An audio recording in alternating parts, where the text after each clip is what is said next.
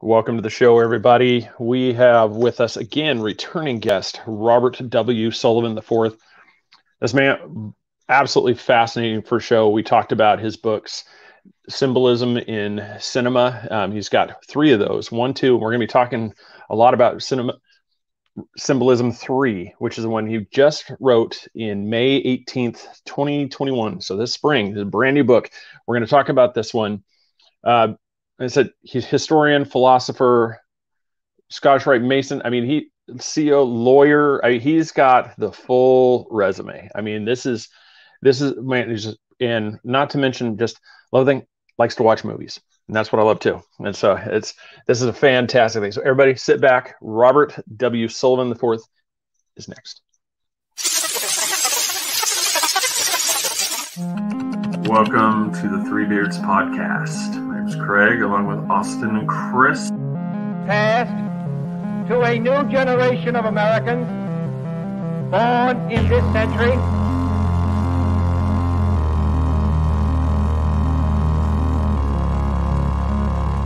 Let me out. I'm afraid that is right.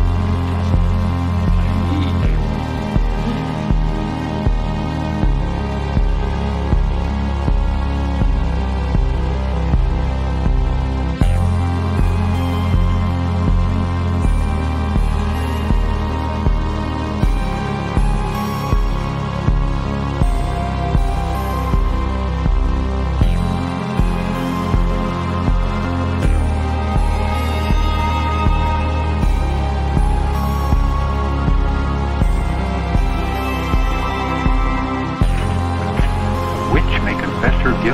Then live to send the innocent to their death?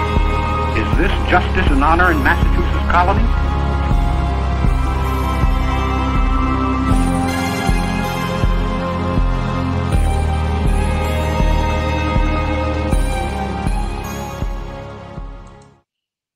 All right, Chris is with us here. Austin's going to be with us here shortly. He's wrangling a bunch of kids in the background, so it's going to be a little noisy on his end. But at this time, let's welcome back Robert W. Sullivan to the show. How are you, sir? Hey, guys. Thanks for having me back on Three Beards. Like we were saying before the show, I can't believe 3 months have gone by, but there it is. And, looking forward to this evening's show. Yeah, we had, we ran out of time last time. Just because it was just, as with anything, it's amazing when you get into this one, and then especially like with Symbolism 3, book that you just released, and I apologize, I was going to get that ready here so I could show a picture for everybody, and I got that right now, and so everybody can see up here on the screen. This is the book we're talking about right here. This one, there we go. Man, quick clicking stuff. So yeah, you can go right now, Kindle edition. Really, it's $6 for the Kindle edition. Have it delivered right now. You can be looking at it as we're talking. But this. Fantastic stuff. Just the things that you brought. And one of the questions, I can't remember if I got to it in the first show, but I definitely wanted to ask this. What was the biggest thing that led you to starting this series? Oh, right. No, that's a fair question. It started with my first book, which was called The Royal Arch of Enoch, which is this 600, 700-page book I wrote about esoteric Freemasonry, the founding of the country, how a lot of the symbolism was coming out of this one particular degree called the Royal Arch of Enoch, and it presented a historical anomaly as well. And this book, deals with a lot of very arcane, mystical philosophies, the mystery religions, Freemasonry, philosophy, the symbolism of the rituals, things like that. And when I was finishing the Royal Arch of Enoch, I wanted to sort of bring it up to modernity. And the final chapter of that dealt with Masonic themes and symbolism in film. So some of the movies I touched upon was like the first National Treasure movie, which is the Royal Arch of Enoch ritual on film. I got into some of the things, symbolism with Being There with Peter Sellers. Some of the other movies, The Ninth Gate with Johnny Depp. That's interesting. And that was the last chapter of the Royal Arch of Enoch.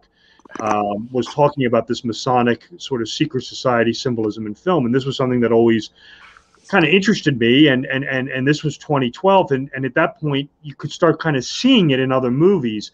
That the symbolism may not have been Masonic per se, but you were dealing with themes like related to Gnosticism or alchemy, and Easter eggs and things like that. And I wanted to continue this. So off of that last chapter of Royal Arch of Enoch, I put out my first book, which was the first movie book, which was in 2014, called Cinema Symbolism. And again, the idea was I put that out and I talked about a slate of movies, but of course, books have to have a start and an alpha and omega. They have to have a start and a finish. So there was still more movies I wanted to talk about. So I did Cinema Symbolism 2. And then, of course, I just released back in the spring, Cinema Symbolism 3. So that's where they came out of. Yeah, that's really fascinating. I mean, it's one of those things I've always, my personal favorite, and that's why I kind of liked this one, is, Occult in Hollywood. I absolutely love, even though as cheesy as they can be, the Arnold Schwarzenegger, just when you have everything that has to do with the devil, anything that has to do with the occult, like stuff, I absolutely love those movies. And I watch them. Like I said, one, it didn't get a whole lot of great reviews. The Ninth Gate with Johnny Depp. Love that movie. Oh yeah. Well, that's one that I analyzed in the first book, in the Royal Arch of Enoch book, and that was one that I touched on again in the second cinema book. So I wanted to revisit it.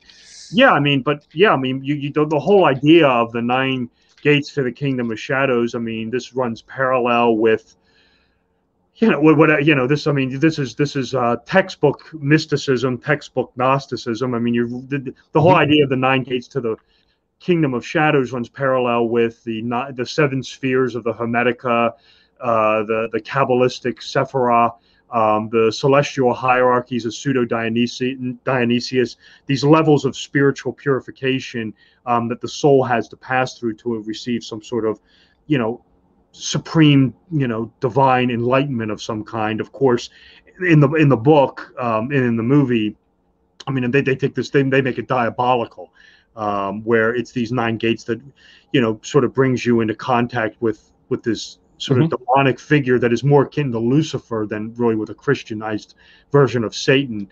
Seems to be like a light bearer of some kind. One of the things that I always found interesting in that movie is the Lucifer character is played by this very beautiful woman. I forget what her name is, Emmanuel something or another. I can't remember her name. Yeah, I can get that real quick. Yeah. No, it's okay. And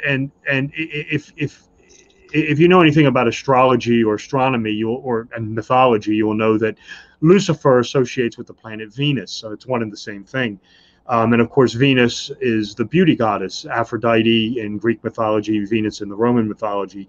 And of course, the woman in the 9th gate, who is Lucifer, is of course very beautiful. And one of the things that they draw upon, I thought was very interesting, is the Botticelli painting of Venus emerging from the seashell.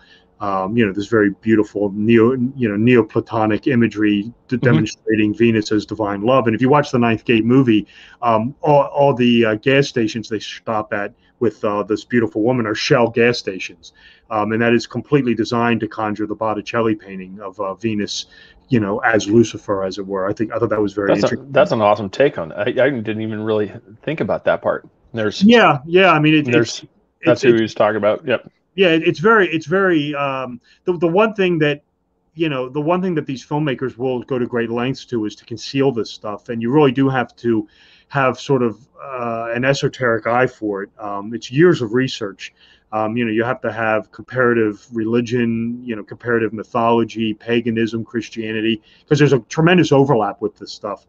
But no, the 9th Gate is I like the movie anyway. I mean, it's overloaded. I mean, we could do probably a 2-hour show just on that alone. I mean, the whole idea of the 9th Gate again. I'll just fast forward a little bit here. I mean, we're drawing on Dante Alighieri, the 9 levels of hell. If you watch the movie, you'll see little busts of Dante popping up here and there. And then of course you want to get into the Masonic imagery of this. If you get past the 9th Gate, you receive the supreme enlightenment. In the Royal Arch of Enoch degree, the name of the Godhead is concealed under 9 arches.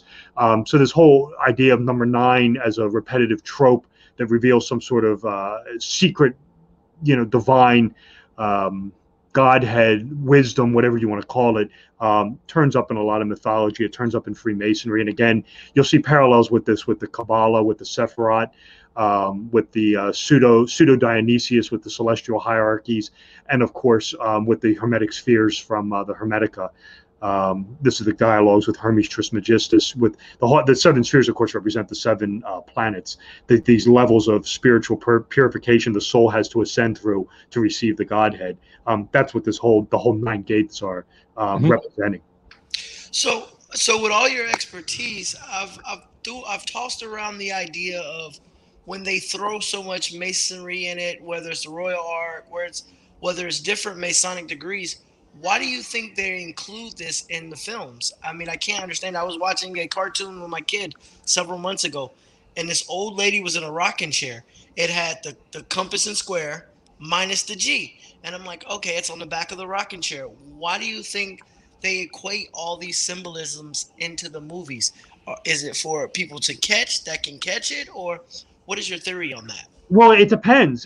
There's no one answer to it. It depends on the context of how it's presented. Sometimes it could be there. I mean, sometimes in truth, it could be there inadvertently. I mean, sometimes in a movie, you'll just be seeing a town setting and you'll see a Masonic, building, a lodge in the background. It has no meaning. It's just a Masonic lodge or the Rotary or something like that.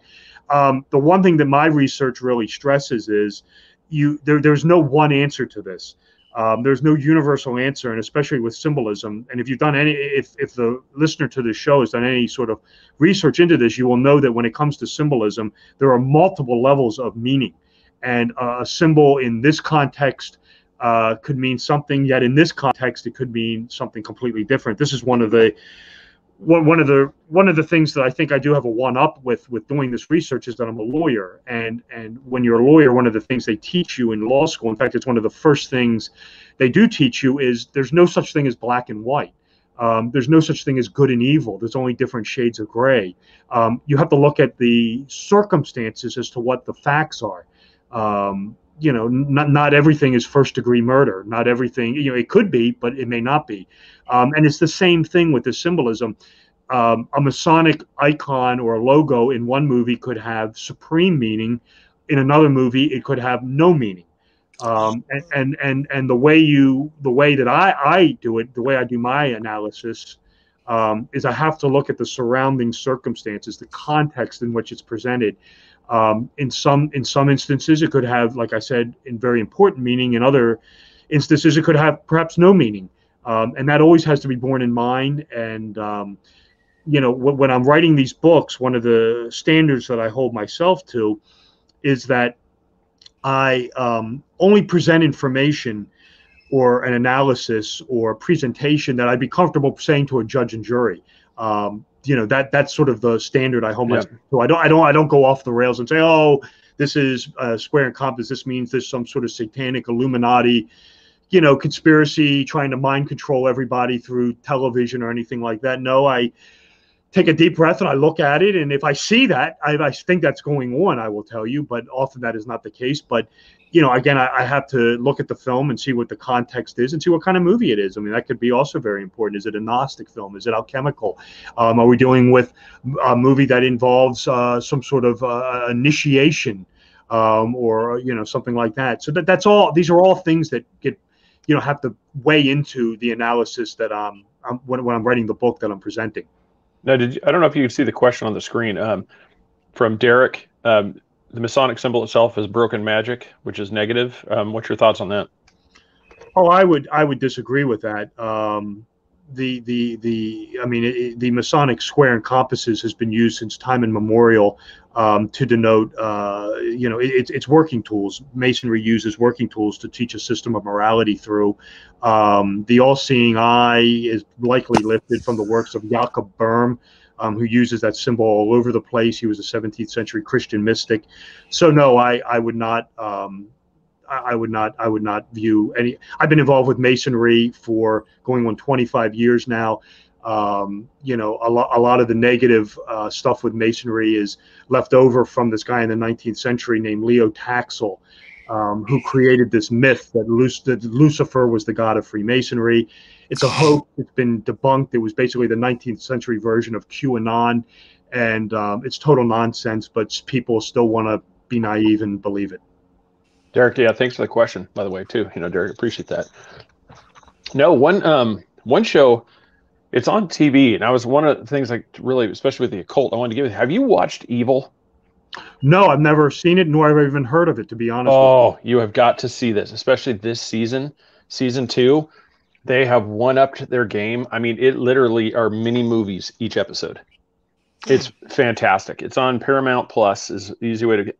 But yeah, if you get a chance, watch that one, because especially with the occult and everything, this show delves, obviously evil, the name, but it delves the premise of the show for anybody that hasn't seen it is you have this archdiocese that they have a team. They have a gentleman named David who wants to become a priest. They have this gentleman named Ben who is kind of the techie guy, the skeptic. And then you have Kristen, who is she's the psychologist one. And they go through, and every time they go through like individual cases to see if it is in fact, what's behind these things. Are these miracles? Are these things and different stuff that goes in there? But there's so much symbolism in this show. That's why, especially for you, I think you'd love it. I mean, you'd see stuff all over the place. I'll have to check it out. My schedule's very busy, but thanks for the tip. And but yeah, when I come on shows such as yours, I am inevitably asked. I mean, it happens routinely about a show or movie that I've yet to see, and of course, I do not do any sort of interpretation or analysis or a review of something that I've never seen. So yeah, no, if you get a chance, like I said, yeah, of course, when you have some free time, that would definitely be kind of up your alley, for that stuff. But yeah, basically, when you get into this book, I mean, you break down a lot of ones. I mean, like we see in the cover. I mean, and we'll touch on that one too. The Joaquin Phoenix's adaptation of the Joker. Yeah, and you had a really good take on that. How that kind of has the Wayne Gacy. Oh yeah, I mean, absolutely. It's a very, very dark movie, to say the least. And some of the stuff that is maybe a little not seen is the Joker's. Well, in the Joaquin Phoenix one, I love the movie, by the way. I think the movie is fantastic. I tell a little interesting story about this, and I may have said it the last time I was here, and I'll keep it short. Is the Cinema Symbolism 3 book was actually complete, and it was in early January. It was right after the holidays. It was early January of 2020, and I watched for the first time Joker and Midsommar. And I was so impressed with those two movies that I actually halted the publication of Cinema Symbolism 3 so I could go back and add them in. So that's how impressed I was by those two movies, and Joker is no exception. You're absolutely correct. The Joker makeup of Joaquin Phoenix is based upon John Wayne Gacy's Pogo the Clown, or Patches the Clown. It's the same thing. Same face paint, different costumes, slightly different costumes. And then, I mean, it's very dark. I mean, of course, Gacy was a child murderer and murdered young men and buried them in the crawl space of his basement. And then the other thing that was very dark in this that a lot of people didn't pick up on was when the Joker kind of comes out as the Joker, and this is the scene towards the end where he's dancing down the steps, and he runs away, and he eventually disappears into the subway, and you have the two police officers going after him. The music that he's dancing to going down the steps is most commonly known as the Hay song. This is often played at sporting events. It's not anymore. And this is done by Gary Glitter, and I believe the actual title of the song is called Rock and Roll Part 2. And the reason why it's not played anymore is Gary Glitter is a pedophile, and is actually in jail for pedophilia. So you have I mean, it shows you how dark this is. So you have the Joker wearing John Wayne Gacy's face paint and dancing to music by a pedophile. Pretty dark. Yeah, some of these things, I mean, they're completely, they seem, when just on the surface, when you're like, it doesn't really seem, but when you actually start looking at these things, some of these things are so like peeling back the onion, you find these things that you're like, oh my God, when you actually start saying, okay, this is this, you just start connection, you're like, this is actually pretty creepy how something on the surface seems innocent, in like a cool scene, and then all of a sudden you're like, yeah, that seems pretty disturbing, the connections. Oh, absolutely. I mean, and it can be the slightest little tip-off. I mean, these guys, some of them, I mean, they're really adroit ones. I mean, the guys who really are expertise are experts with this. I mean, the guys like the Hitchcocks and the David Lynches and Darren Aronofsky and Ari Aster. I mean, yeah, I mean, it's just incredible. You know what they will go through. I mean, and draw upon. The one thing that the one thing that I kind of suggested in the last book, and I'm going to expand on this more, is what these guys are using is I wasn't aware of this when I read the first two books. When I was writing the third one, this started to come into my perspective, and now I definitely I'm more convinced of it than ever. It's they're using a form of what is known as the art of memory, which is this very arcane. I don't want to bore anyone with this. I'm going to go over it briefly. It's this very arcane, ancient memory technique that was used originally for delivering speeches. It goes back to ancient Rome and ancient Greece, where if you were giving a long speech, this of course predates printing presses. You would concentrate on a room as you were giving the speech, and you would, in your mind, you would walk through the room and see images on the wall. And as you were walking through the room in your mind, these images would bring forth the speech you were delivering. And this sounds arcane and kind of difficult, but believe it or not, it actually had been known to work.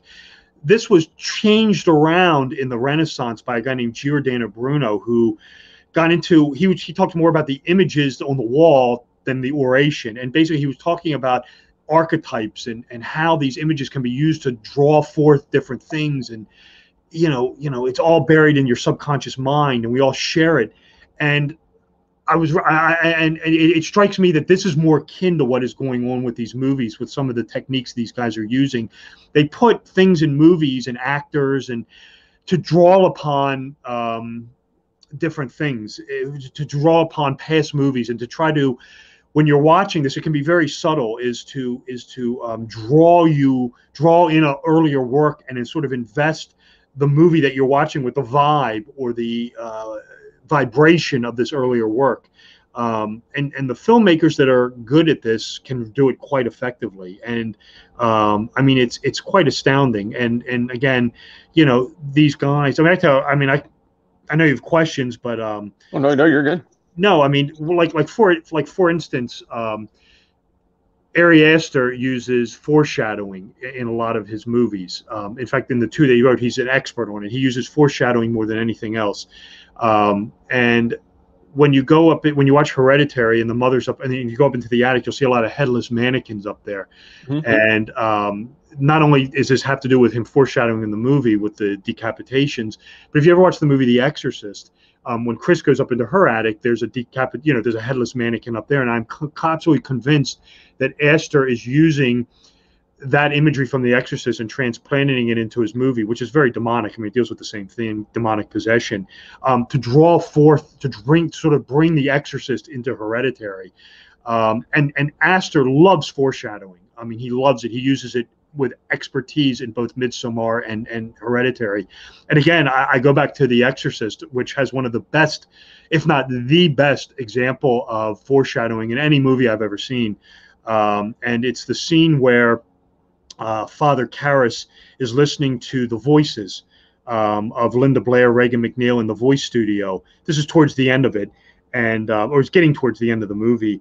And he's listening, and this was the scene where the guy says, "Oh, that's English. It played backwards. It's English in reverse. Let me play it." Well, if you watch the scene, you're going to see a Japanese word over the mirror, over the window, and the word is "tsuketti," and it's a Japanese word that literally means "help me." And the very next scene, of course, is where Father Karras goes into the bedroom with Linda Blair, and "help me" comes up on her stomach. I mean, it's just a great example of foreshadowing, and I'm 100% convinced that Aster's fascination with foreshadowing in film, or anticipation of events in film, is coming from that in The Exorcist, because all his movies are demonic. And of course, the granddaddy of the demonic film is, of course, The Exorcist. Oh yeah. No. Well, that's crazy. That's a very good point you made there. The average person wouldn't have, we would have noticed the word on the mirror would have been like, oh, okay. Then the next scene would have said, "help me" across their stomach, but we would never equated that's what that said on the mirror. Yeah, it's above the window. It's above the window when in The Exorcist, when Karras is with the voice guy doing the voice analysis. You'll see, you go watch the movie. You can put it in right now. Right above the window, you'll see this Japanese word "tsuketti" which means help me. And again, this is anticipating the very next scene. And Ari Aster is so obsessed with foreshadowing that I am convinced that that's where he's getting that from. He's obsessed with foreshadowing as much as Kubrick is with repetition in The Shining. It's uncanny. Wow, that's interesting. Yeah, well, Yeah. thank you. Yeah, I wrote 3 books about this stuff. Yeah, and that's one of the things. Like, as you were talking there, one of the questions too I wanted to get to you too is, Gnosticism has really taken off in these last. Do you think this is Hollywood's thing of kind of just giving a nod, like, hey, this is going to be coming more into play, or do you think this is something where it just became in vogue and this was just kind of like, popular? So let's just keep rolling with it. I'm glad you brought this up, because this is a fascinating thing, and I don't know if this is reality reflecting art or art reflecting reality. What's so interesting about Gnostic cinema and Gnostic Hollywood is you had this rash of Gnostic films being released. Let me just break down Gnosticism very briefly. I can get into it more if you want. It's a Christian heresy. The word not gnosis literally means to know. It's where you get the word diagnosis from. And it's a Christian heresy. It's very complex. It has some complex cosmologies, but some of the things, some of the things in the theology or the heresy, one of them is like a false reality. You have different types of gods. You have the demiurge, a creator of the material world, but then you have a God above him who's very spiritual. You have the idea of spiritual and intellectual purification, coming to know thyself, which is one of the mantras of the mystery religions, of course, also part of the Scottish Rite years later. What's so interesting about Gnostic cinema is you had this rash of these Gnostic films where you had the protagonist sort of coming to know himself or even know herself. At the turn of the millennium. I mean, all the Gnostic films we always wind up talking about are released in this time frame of about 1997 to 2001, whether it be The Matrix or The Truman Show or Vanilla Sky or Donnie Darko or 13th Floor, or Fight Club. You had this rash, and I don't know if it's intentional or if it was just an example of synchromysticism or the collective unconscious at work. I don't know why this is, but you had this rash of Gnostic films being released at the turn of the millennium, and you could craft the argument. I believe I suggested in one of my books that this had to do with, of course, the termination of the old age of Pisces, the start of the new age of Aquarius. These movies are particularly unique in that they also incorporate a lot of pre-9/11 imagery in them, which is very startling and very uncanny, to say the least. I do not believe that the filmmakers had a time machine or anything like that. I have suggested that this could be the work of, like I said, the collective unconscious at work, perhaps being predictive, be a predictive mechanism. This is a theory of mine. I can't prove it. I can only suggest it. But you do have this rash of this wave of Gnostic films being released at the turn of the millennium that all have this pre-9/11 imagery in them. And whether this is synchronizing to the end of, the precession of the equinoxes, the end of the age of Pisces, the start of Aquarius, could be the changeover of the millennium. Very possible. But it is interesting, and it's something I talk about in the latest book, and I really don't have a whole explanation. I can only provide theories. I can't provide a definitive explanation. I don't think anyone can, but it is interesting. It is interesting, and it's something that I have no problem talking about. Yeah, because they don't just outward say, it's like, hey, here's what we're going to do. Here's why we're doing this. A lot of it is just, subtle nods. I mean, I think there's some of it that it is definitely intentional. Because I know, I mean, absolutely. I mean, some of the symbolism is intentional, but I don't know if this is. I mean, I don't know if all these studios got together and say, "Hey, let's release a wave of Gnostic movies." It doesn't seem like that. It doesn't feel like that. It seems like this was more of a collective, an unconscious mechanism firing this stuff. That there was some sort of unconscious force behind the scenes doing this. It doesn't seem to be. I mean, I think the imagery. I mean, I think that the movies are decidedly Gnostic. Now, whether they knew this was Gnostic or not is debatable. Some are, some are not. I mean, for example, like Vanilla Sky with Tom Cruise is a great example. I mean, the filmmaker must have been been familiar with Gnostic tenets, because the female protagonist in that movie is named Sophia. I mean, who is of course a critical goddess in Gnosticism. So, I mean, that was clearly, obviously intentional. But when you look at it and you step back and you look at these movies like Truman Show and Fight Club and Matrix, it really, to me, seems more of unconscious, like some sort of unconscious force pulling the strings, than it was some sort of direct hand saying, hey, go make this Gnostic movie, you go make this one. And I think that even makes it more interesting, that this seems to be coming from the realm of the supernatural almost. Yeah, and that was one, the witch, you had talked about the Enochian chant and the tarot imagery, and we had talked a little earlier about the Ninth Gate. The images in the books that you had to arrange, some of those images were tarot, like the Hanged Man. Oh yeah, absolutely. I mean, Yeah. the one thing that's cool, the Witch is interesting. I mean, it's a great movie. Yeah, if you ever watch it, and when she walks into the woods there, a lot of people aren't aware of this. You're hearing one of the Enochian chants. Now, to be fair about this is the Anton LaVey version of this is the satanic Enochian chants. The original ones by John Dee and Edward Kelly are more Neoplatonic. LaVey got a hold of them and changed them around and made them satanic. So, for example, when Dee says, all praises to Jesus Christ or something like that, LaVey twists this around to say, all praises to Beelzebub or whatever. So, that has to be borne in mind. But yeah, no, The Witch is a great movie. There's a lot of archetypal imagery in that. Oh, and yeah, I mean, when you're dealing with the Ninth Gate images, yeah, I mean, you're dealing with tarot cards, you're dealing with the Lutheran Bible. I mean, you're dealing with alchemical symbolism. Absolutely. I mean, yeah, I mean, that stuff is the Hanged Man. I mean, you got, the Fool. I mean, clearly the idea of the traveler is the fool with the little knapsack. So yeah, I mean, you're dealing with a lot of tarot imagery and a lot of archetypal imagery with the Ninth Gate, and same thing with the Witch. You'll find this as well in that film as well. Great movie, by the way. Yeah, it was really.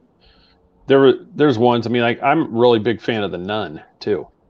That one was Karish, but that's the same thing. There's a lot of subtlety in some of these. Well, when you watch the Conjureverse films, I have them all here. I mean, I guess you look for in the Nun, it's like The Conjuring 2. You look for Valak's name as many times as you can. I believe in the Nun it appears 3 times, I want to say, on the chalkboard, or twice on the chalkboard, and then on the license plate when they get to Romania. It's all over the place in The Conjuring 2. And of course, I mean, when you're dealing with these, James Wan again has stated that he is a Kubrick fan, and again, you're going to find a lot of homages to The Shining in those movies. But no, I am a huge fan of the Conjureverse movies. I like these movies. I like the 3 Annabelle movies. I like The Nun. I like the Curse of La Llorona. I like the 3 movies. I think 2 is my favorite one, probably. Conjuring 2, I think, is my favorite. But I mean, yeah, I mean, even like in the first Annabelle movie, I mean, you're going to see a lot of references. I mean, I felt like I was watching a remake of The Omen and Rosemary's Baby and The Exorcist. I mean, what is it in the first Annabelle movie? The characters are named John and Mia. I mean, that's a reference to the actors in Rosemary's Baby, Mia Farrow and John Castevet. It takes place in the apartment complex. The woman, I forget her name, the African American actress who jumps out the window at the end with the doll that's obviously designed to evoke Father Karras going out the window in The Exorcist, with the demon also. So yeah, I'm a huge fan of the Conjureverse movies. I am actually contemplating taking them on in Cinema Symbolism 4. I probably will, actually, because I very impressed with those. I guess 2 is probably my favorite. I really liked in part 2 how they conjured, how they drew forth. I mean, that movie, they really did a great job in setting that in the late 70s in Great Britain, because that was just what that would look like. The one thing I'll say about, I'll leave it at this with The Conjuring 2 was, when I watched it for the first time, I guess a lot of people have this impression, because I actually looked it up online. The little girl in that who played Janet Hodgson is an American actress, which you could have tipped me over with a feather when I heard that, because her British accent is more authentic than most British people. I had no idea. Yeah, me neither. I mean, I'm looking at this. I'm like, oh, that's, and when I'm looking this up, I'm like, oh, she's from New Orleans or something. I'm like, my God. I'm like, her British accent is more authentic than most British people. So, yeah, I'm a huge fan of the Conjuring movies, and I really liked part 2. Yeah, Mark Eddy, because we've talked about The Exorcist, a few times. Mark Eddy brought something, and I forgot all about it. That there at the end on the staircase, where it says pigs. Yeah, I told him that. Yeah, this, and like I said, and that was the thing is he had brought that up to me. He's like, "Yeah, you should talk about that." I was like, I had never even, and that's why I wanted to bring it up here. Is like I had never even thought about that, and just the connections to that in the Bible with the Legion. Right. Yeah, absolutely. I mean, you have that. There's a lot of subtleties in The Exorcist. I mean, there's a lot going on. I mean, you have the whole. I mean, I'll give you a couple of examples of this. Mm-hmm. There's one that escaped me that I just found out about. Well, like, for example, if you pay attention to it, you have the Father Karras figure, who's obviously the Christ, the Christ figure. He's the hypothesized Christ savior of the little girl, as what would it be, Depeche Mode saying, your own personal Jesus, as it were. Mm-hmm. He's going to save the little girl. Well, if you pay attention to it, when you watch The Exorcist next time, Karras is by and large always ascending. He's always in a state of ascent. He's always going up a flight of steps. In fact, when he's introduced, he's coming up onto the subway platform from 33rd Street. I mean, and that is an obvious Jesus reference. And it's actually not the first, it's not the only 33 reference in the movie. There is one that is very well concealed. And it is so well concealed that I had missed it for years. In fact, I just found out about it, to be honest with you. You have Karras coming up on the up on the subway platform from 33rd Street. When Chris is holding the party, and this is where Reagan comes down and pees on the rug. They're sitting around a piano, kind of inebriated, the guests, and they're singing a song, and you can clearly hear this.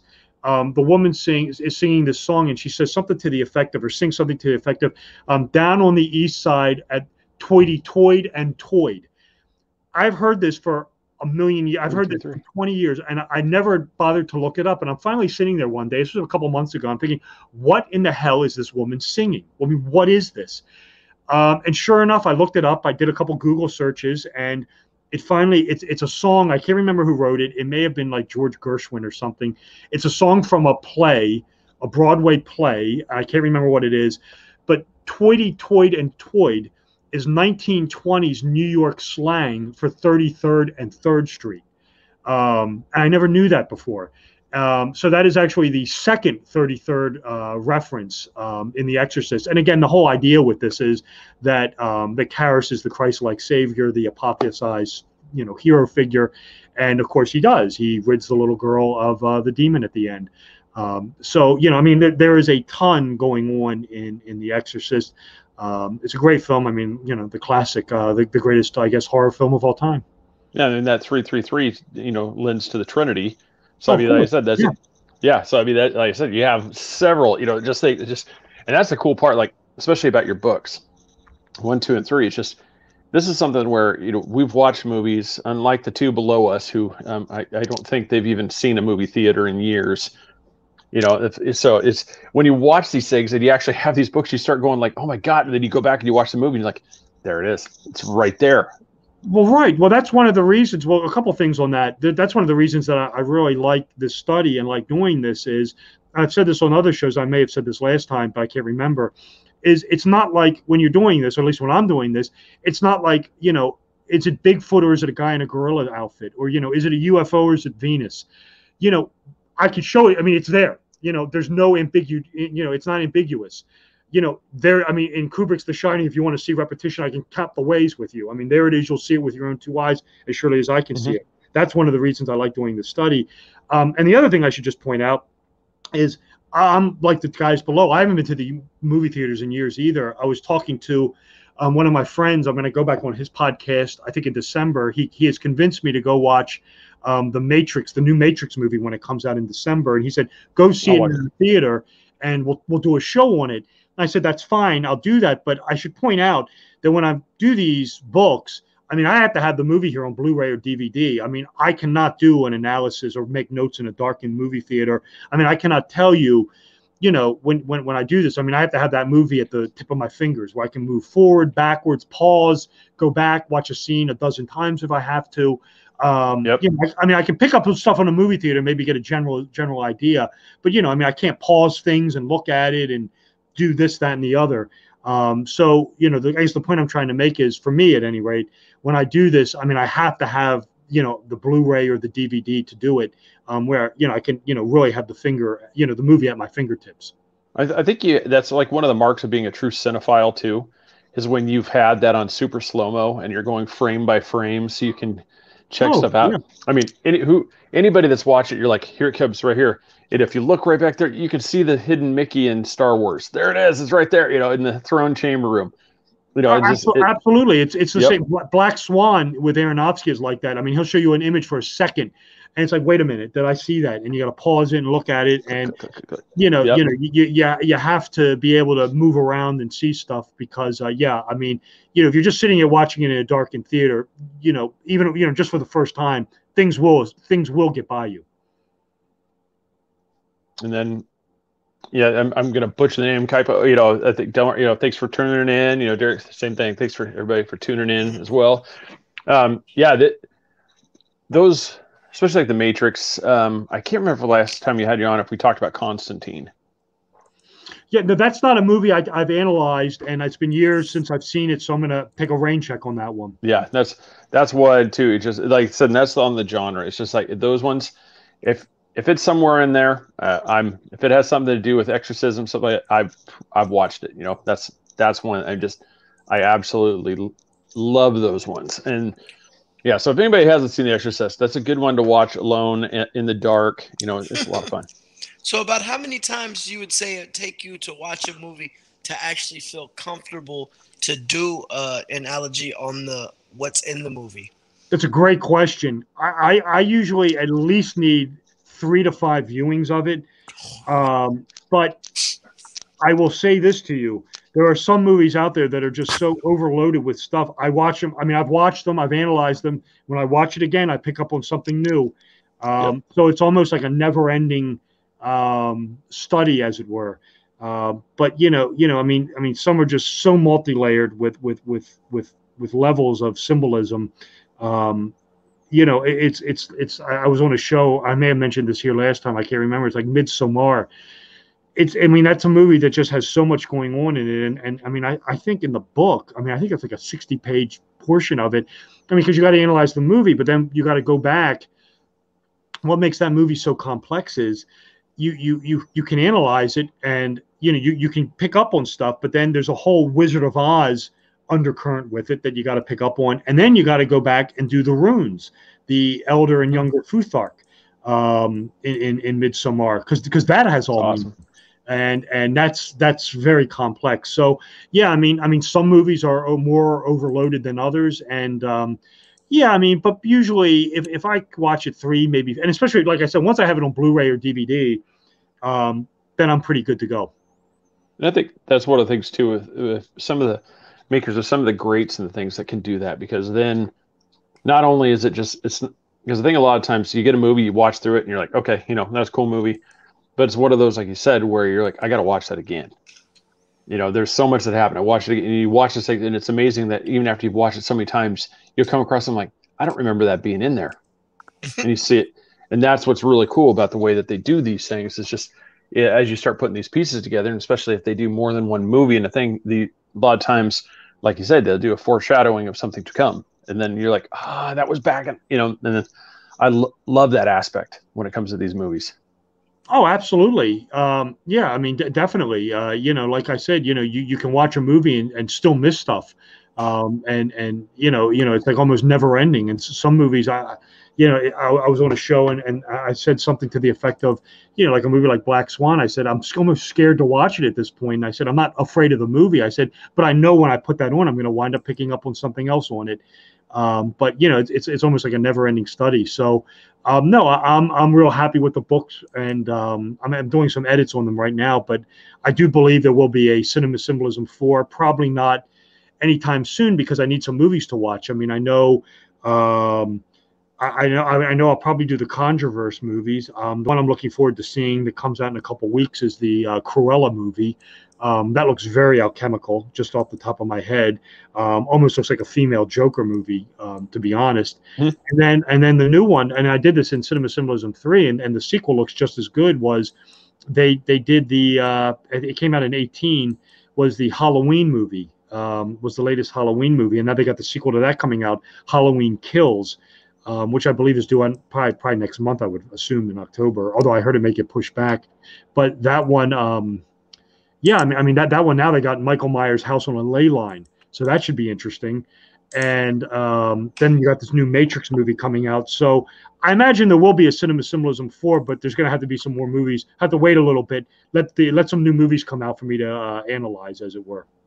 And then Derek had a comment, and I'm going to let you answer this. I'm not going to answer for you. It's like, are your books, is there more of a purpose for entertainment, or is it more on sharing like actual knowledge of the discoveries that are found? Oh, I always try to write. I always try to write from an educational standpoint, but of course, I've said on other shows, I may have said it here. I mean, I think that one of the greatest sins that a movie can be is be boring or dull.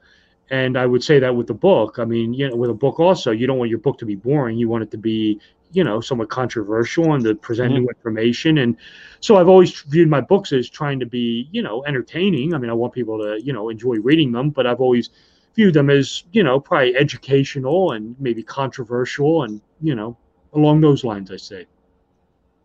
Mark, let's get into Elvis. No. I don't have much to do with it. Too many sequins. I get the Elvis stuff. You probably should read. There's some very interesting parallels going on with his life related to the sun, and it's very complex, and it's a great example of, again, some sort of Jungian synchronicity at work. I have no explanation for it. I can't imagine anyone does. But if you sit down and examine the life of Elvis Presley, it runs completely parallel with solar mythology, as it were. It's an interesting study, and I get into it in the first movie book, and I was so interested by it that I actually revisited it in Cinema Symbolism Part 3. Yeah, and that's, and that was, and I think one of the things too, it's like you kind of get into, a lot of the solar allegories. Oh, sure. I mean, Yeah. you get into, you when you're getting into this, you're getting into the Christ archetype. I mean, the savior figure, the Apollo, Jesus, the Son, the Redeemer. Of course, in the Christian mystery aspect of it, I mean, Jesus is the Son. The 12 apostles are the 12 houses of the zodiac. If you want to look at this from a more of a comparative pagan mythology, Jesus Christ is Apollo. God the Father is Jupiter or Zeus. Mm-hmm. Hermes, the divine messenger, is John the Baptist. The Virgin Mother is Isis. The Virgin Mother of Horus, or even Minerva, who is also a virgin. The Holy Spirit, the dove, is of course Pegasus. I mean, so and then Jesus Christ personifies the Son, the resurrected Savior that brings light and life to the world, defeats the works of darkness or the nighttime sky, is born again every morning, yada, yada, yada, never ending. I don't. Yeah. No, I was gonna say, I don't want to spoil it, but if for anybody that hasn't seen The Green Knight, you got to watch that movie. It is one of those, because I think that archetype, the savior, there's always like the hero, the one that's always, this one completely flips that around. What's the movie called? The Green Knight. I've never heard of it. Yeah, it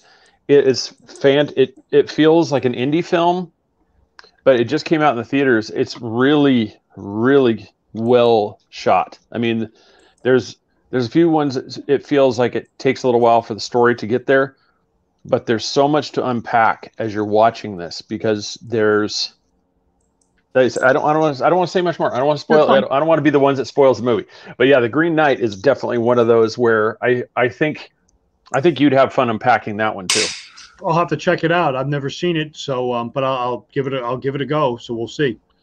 Yeah, it's as we're doing, it's I can bring that up, but yeah, that's because that kind of leads into the question. I was like, do you think that's why when some of those movies that come out that kind of go against that one, is that why they stick out so much? You know, like in where you have it where it's just they kind of do the opposite of that. They glorify, the negative side over the where the hero wins, wins in the end. It's always that jarring where the bad guys usually ends up coming out on top. Yeah, I don't think I understand the question. No, there's ones because the solar type. You always have like Zeus, Apollo. You have the one, just the overarching, but you always have that one where it's more focuses on the other side. Where you say the one, I need an example. No, I'm just saying, like, there's many movies. I could look up right now. Well, give me one. Yeah, I'm trying to get one in my head right now. And it's, as we're going through here, is if you guys have a question, I'll try to find that one so I can get that one because for them here.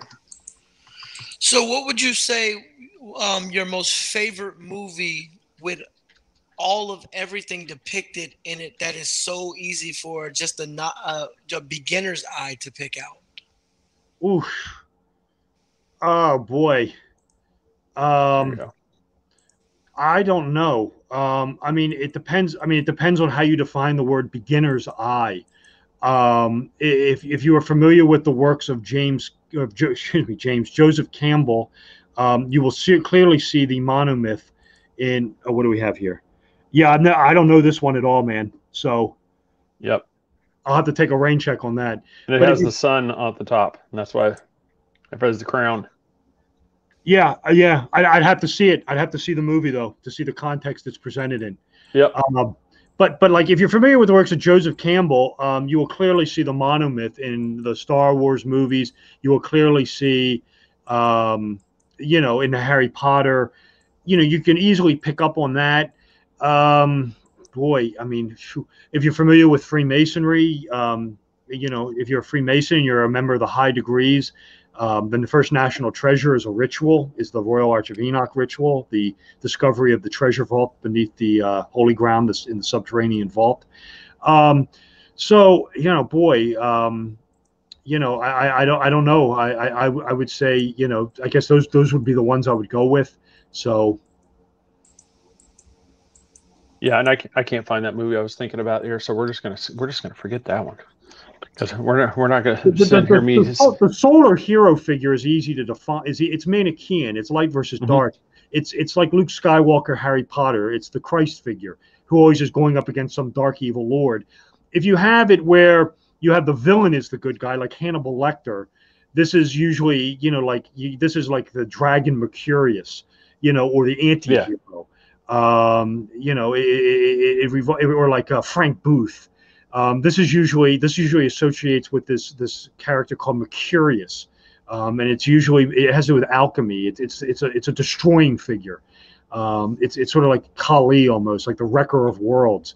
That's sort of like the anti-hero. Yeah, that's kind of what in a way that's kind of what I was getting at. Where it's just I think that's why Hannibal Lecter was such a memorable character because it was just.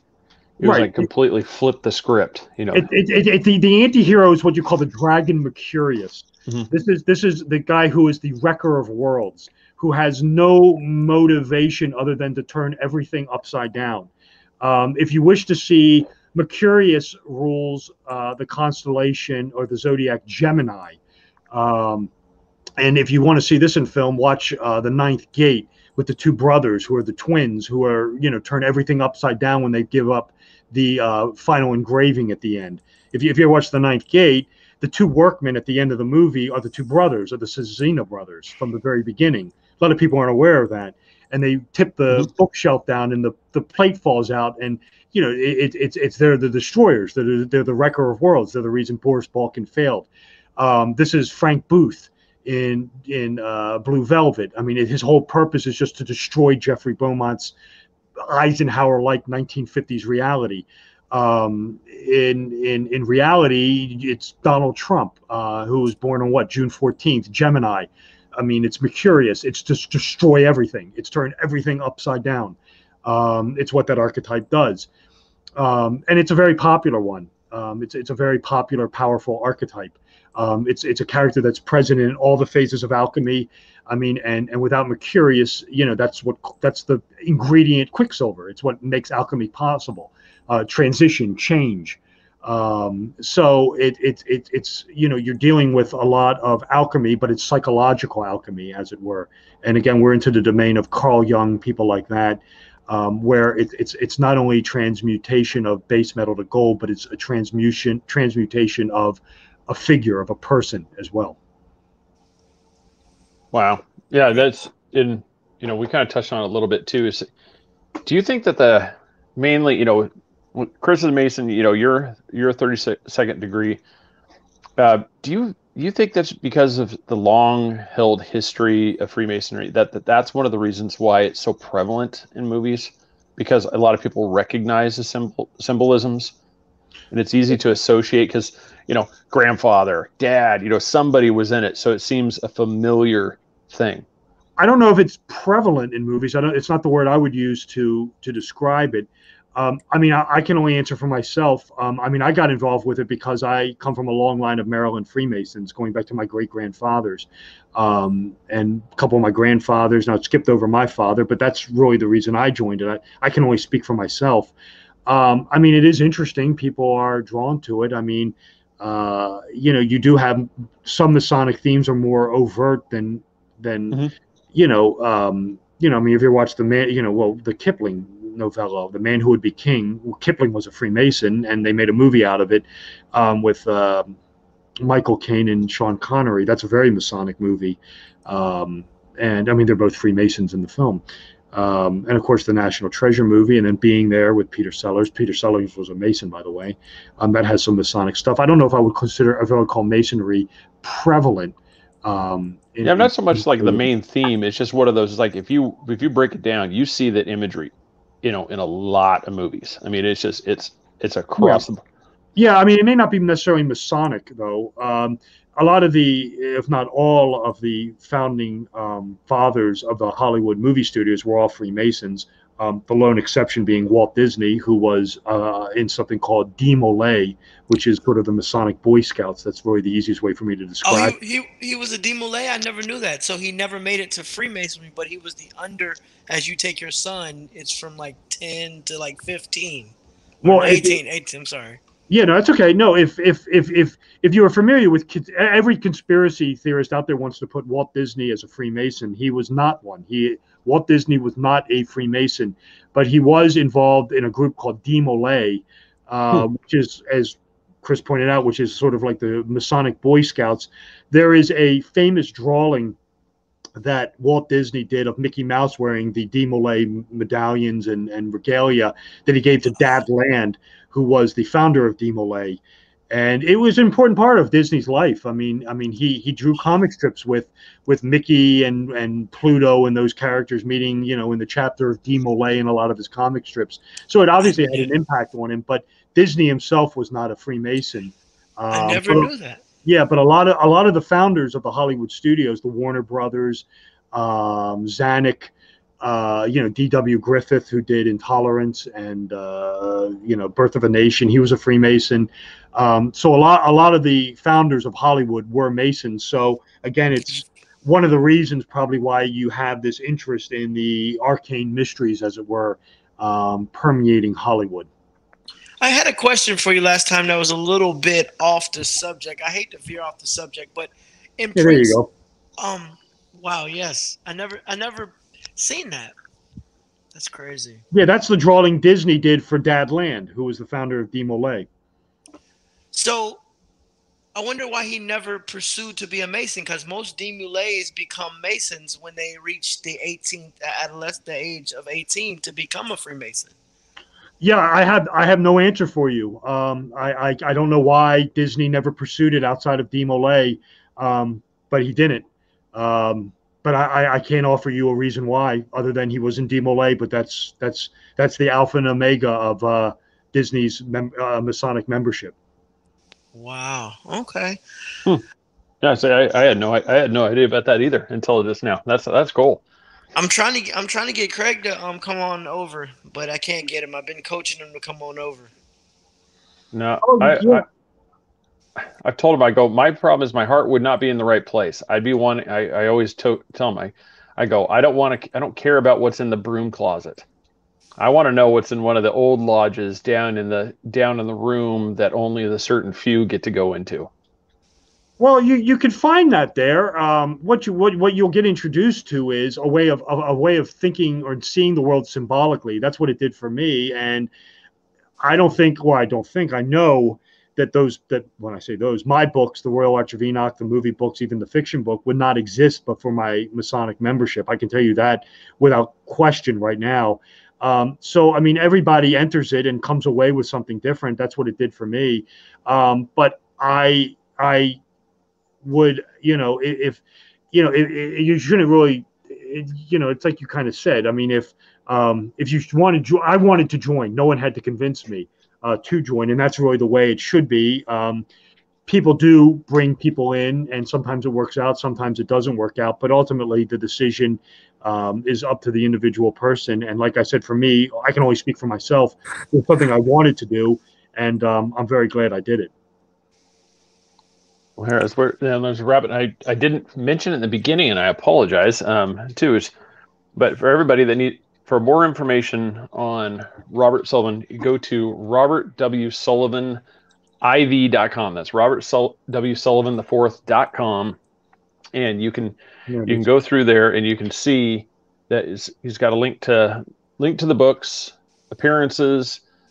You have profile. You can go here and you get all the information about him. Everything, his complete bio is right there. And then go over to Amazon right now, and you just go click, add all these to your cart right now. Just click all these and just hit all buy. of them. No, that's the best way to do this. Just get them all, and then especially what we're talking about, because right here you got 1, Cinema 2, and then 3 that we're talking about. These and the Royal Ark of Enoch that we were discussing before too.